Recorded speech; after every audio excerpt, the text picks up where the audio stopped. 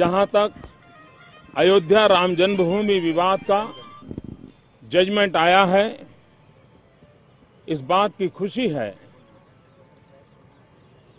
कि इस जजमेंट से राम मंदिर बनाने का, भव्य राम मंदिर बनाने का रास्ता प्रशस्त हुआ है।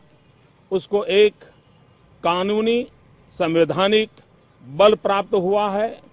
लेकिन मैं मानता हूं कि ये जजमेंट आने वाले दिनों में देश की एकता के लिए भी एक कैटलिक एजेंट के रूप में काम करेगा और इस जजमेंट के कारण भव्य मंदिर भी बनेगा और देश की एकता भी और अधिक सुदृढ़ होगी, ये मेरा विश्वास है। मैं मानता हूं कि इस जजमेंट के कारण किसी वादी या प्रतिवादी का जय और पराजय इस रूप में नहीं लेना चाहिए। यह जजमेंट किसी जाति, संप्रदाय या पंथ के जय और पराजय का मुद्दा नहीं है।